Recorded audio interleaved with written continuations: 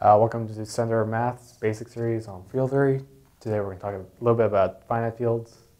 First, characteristics.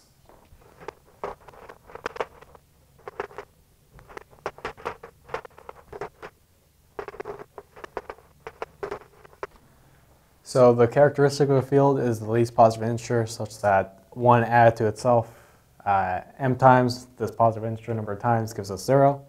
If there is no such integer, then we say the characteristic is 0. We can prove the characteristic is either 0 or a prime number.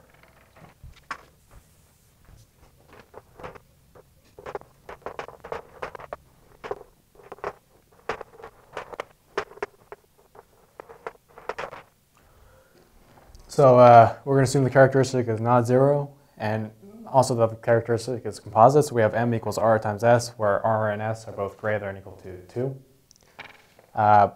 So m times 1 equals r times s times 1. But r times s times 1 is really r times 1. So so it's r times s times 1, which is, r times 1, or 1 added to itself r times, and s times 1, and 1 added to itself 1 times. So since 1 times 1 is 1, if you expand these out, that's 1 plus 1 plus 1 r times, and then 1 plus 1 plus 1 s times, and you multiply all out, you will get this equality.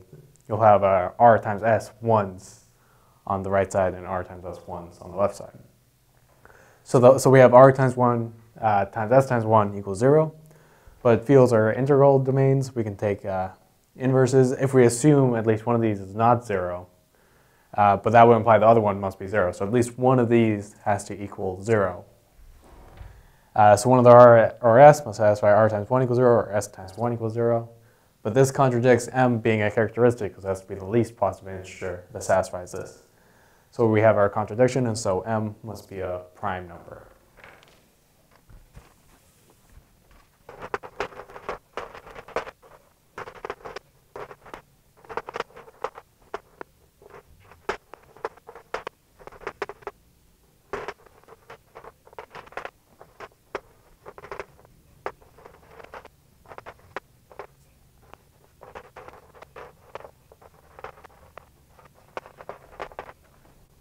So we can also prove any finite field with characteristic p has p to the n elements for some integer, positive integer n.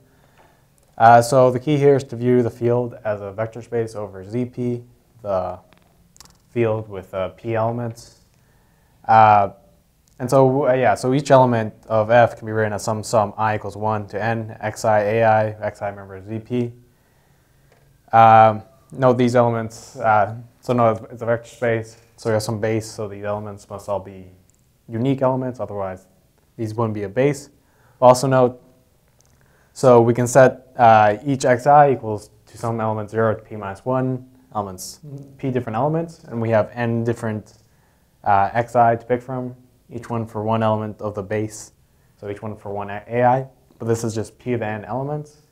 And so we see viewing f as a vector space over Zp, it must have p to the n unique elements, and so we see these vector spaces must have p to the n elements. Thanks for watching. Please check out centermath.org, check out our blog, and follow us on Facebook and Twitter. Thank you.